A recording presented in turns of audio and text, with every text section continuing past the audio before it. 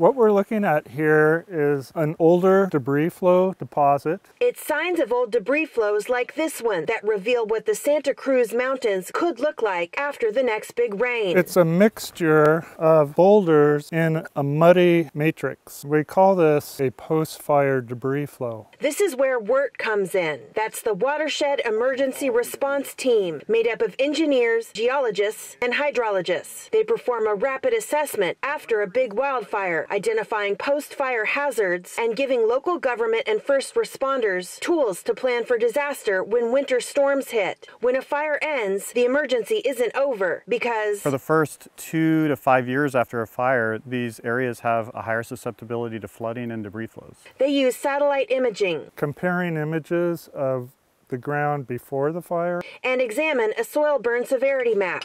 They test the soil. There's actually a lot of organics here. And assess the landscape for older debris flows. You can see where this road does some whoop-de-woos across the deposit. And determine if there's a structure in that flow path. We don't want to see people impacted by debris flows such as what we're looking at. There's no way to really stop these. The method to avoid being harmed by these is by being out of the way. For tips on returning home after a wildfire, visit readyforwildfire.org.